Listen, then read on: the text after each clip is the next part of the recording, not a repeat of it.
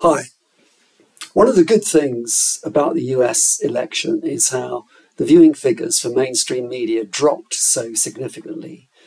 CNN and MSNBC lost half of its viewing figures in key viewing areas, and the owners are looking to sack huge numbers of employees and maybe sell off the stations, presumably at a car boot sale. Time magazine and the Washington Post have lost many readers, and both the billionaire owners of the Los Angeles Times and the Washington Post stopped their editorial boards from issuing presidential endorsements, with the Post owner Jeff Bezos saying that this was a principled decision aimed at rebuilding credibility with his readers, though his timing just before Election Day just made people angry, and tens of thousands cancelled their subscriptions, according to NPR. And also what he didn't mention was that the Post lost half its audience between 2020 and 2023, along with $77 million last year alone. The last year that a majority of Americans had trust in the mainstream media was, according to Gallup survey, in 2003.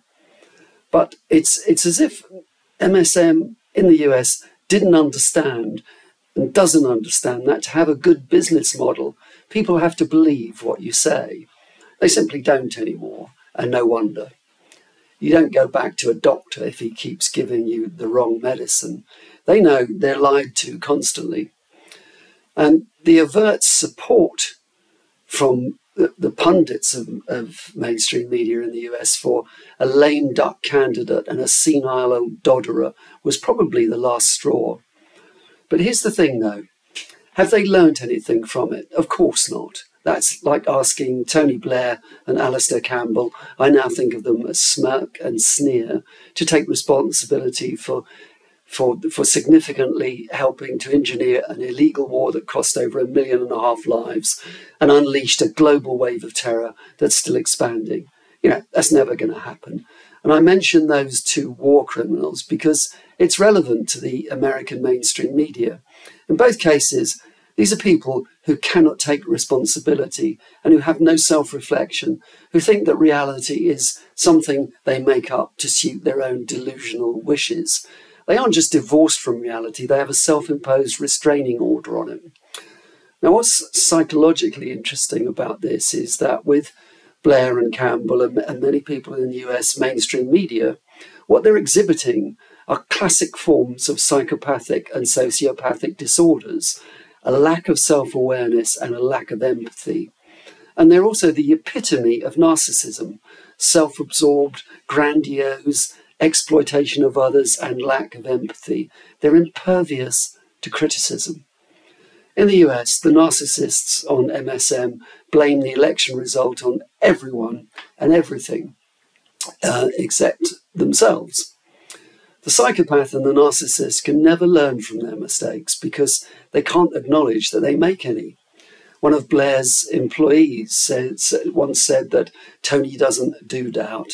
Well, if you don't doubt, you can't reflect. And if you don't reflect, you can't think. The Trump victory has been a blast of fresh air through the overblown, self-aggrandizing institutions that many ordinary citizens long ago ceased to believe in. The news is now us. It's online people discussing and reporting as things as we find them. And it's not a cachet of experts from the corrupt MSM and universities. The fact that the BBC sent 100 woke delusionals from its staff to motivate and advise the Kamala Harris campaign, that went well, didn't it? Shows that our mainstream media is, of course, as delusional as the US. I guess those BBC lovies on the transatlantic, all expenses paid, jolly, advised Kamala to do exactly what the BBC does, which is ignore the wishes and likes of the population, plug diversity and equity at every possible moment, dumb down all news and factual programmes, ignore what's happening and promote a left-wing agenda, and assume your audience is stupid enough to still listen and watch. But sadly, we're not on the same track as American voters. BBC viewing and listening figures like Channel 4 and readership and advertising for newspapers like The Guardian are all declining as more people wake up to the lies and these patronising institutions which hate their own country are fostering, and a hatred for their own indigenous population unless they can be seen as victims and ethnic minorities. So these institutions are declining, but slowly, nothing like the sea change in the US. So I think we need to crank up the pressure on these institutions and on the educational system so that the failure and collapse they so richly deserve comes sooner rather than later.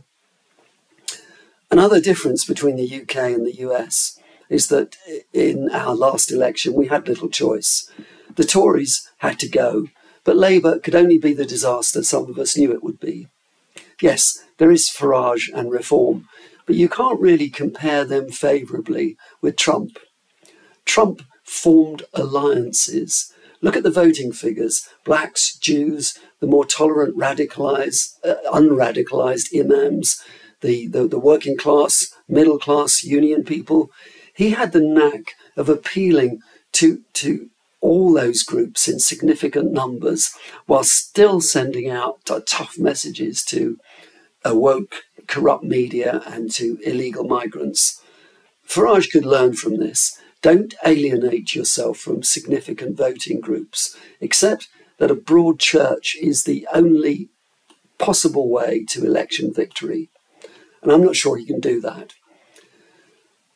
Which means that many of us are a bit politically homeless, and we need a talismanic figure of the stature of Trump and his team around which to unite.